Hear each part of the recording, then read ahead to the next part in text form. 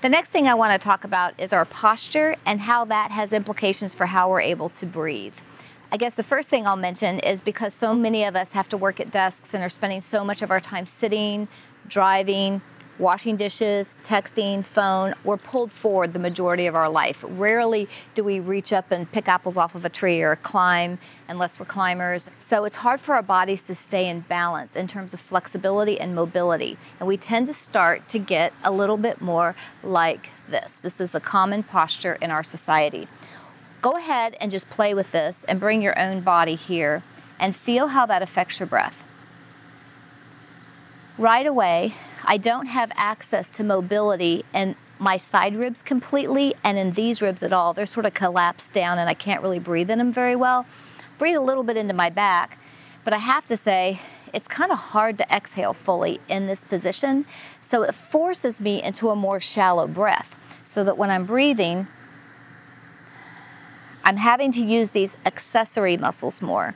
These muscles in my neck and my upper rib cage that help to lift my ribs, they have to overwork. Our diaphragm should be our primary muscle, and for it to function, it needs to be in a mechanically optimal position to function.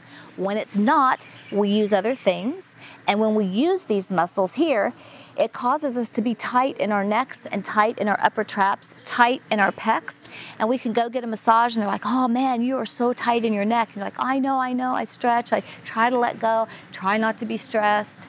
But if we're breathing like this, our muscles will be perpetually tight.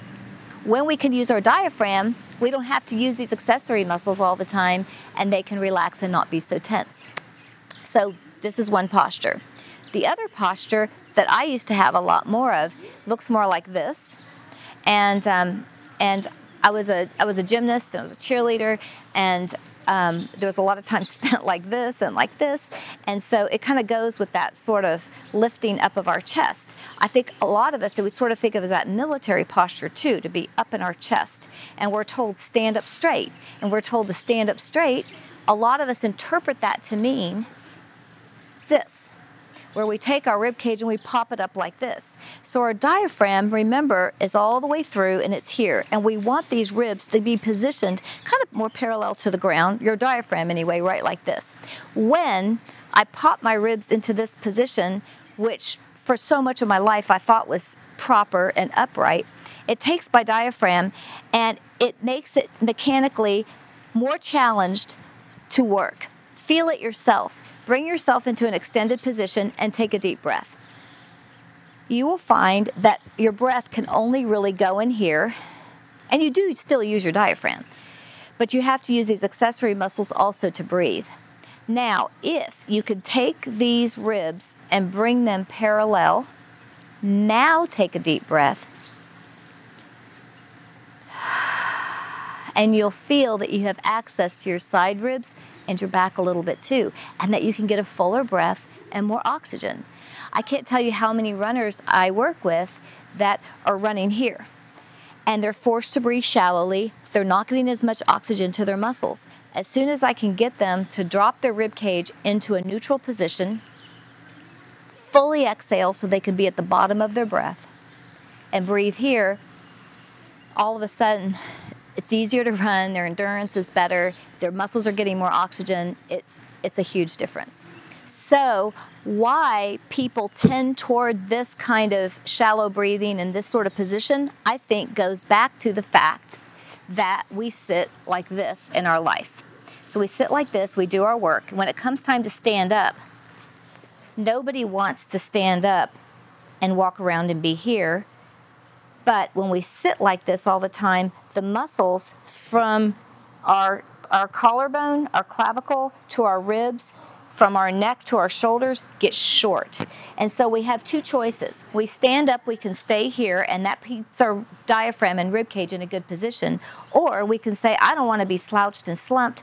I'm going to come up like this. So those short muscles force our rib cage to either be here, where it's harder to use our diaphragm, but yet we can look people in the eye, or those short muscles force us to be here, where we can access our diaphragm, but we can't really look at people very easily. So most of us choose this.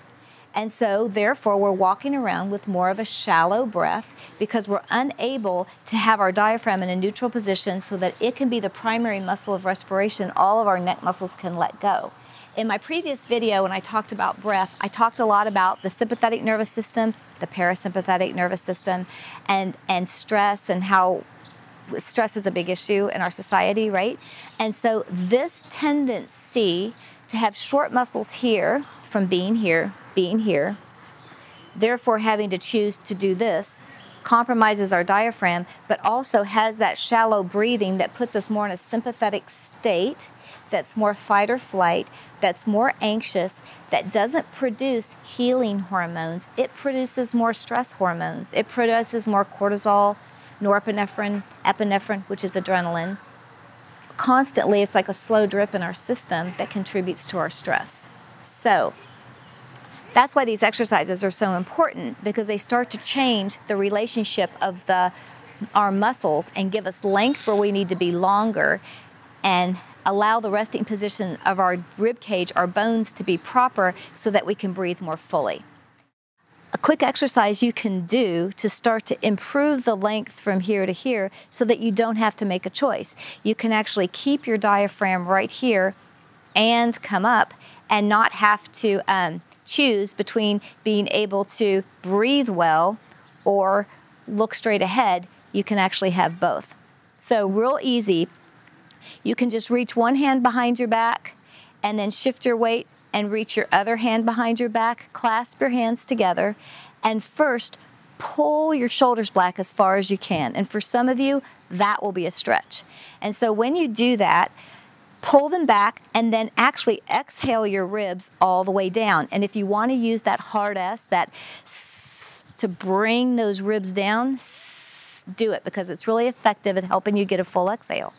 Then the second thing you want to do, if you can, if it's not too much, you could start to straighten your elbows, but not at the expense of popping your ribs or not at the expense of pulling your shoulders forward.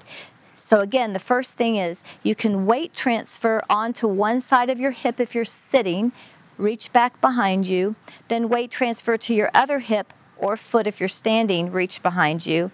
Let your elbows be bent first and just pull those shoulders back while simultaneously exhaling your ribs down all the way. That improves the length from here to here. All these muscles can, again, get really short from being sitting slouched like we all do, right? Okay, so once you get this back, this down, start to straighten your elbows without losing this or losing that.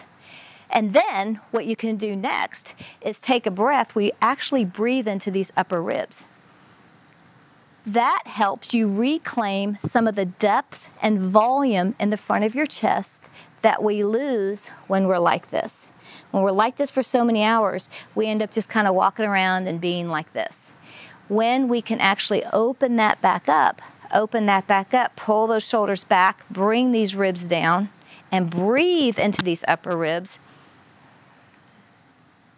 we can start to reclaim that depth. Our head can come back and be in a better position. And then icing on the cake is to kind of straighten these elbows so that we can get a greater stretch of the fascia all the way up to our neck, all the way through the front of our ribs. So that's a really quick thing you can do, staying in line, at your desk, anywhere, that can start helping to improve your postural balance and give you better access to having your diaphragm be where it needs to be. So I've got other videos that will help you continue to mold your body back into a neutral position out of a accommodated postural position where it gets from what we do all the time. And one of the first ones I would direct you to is one called a 90-90, and it's on my website. And that's a great one to help start getting our ribs down and getting more opened up. Thank you.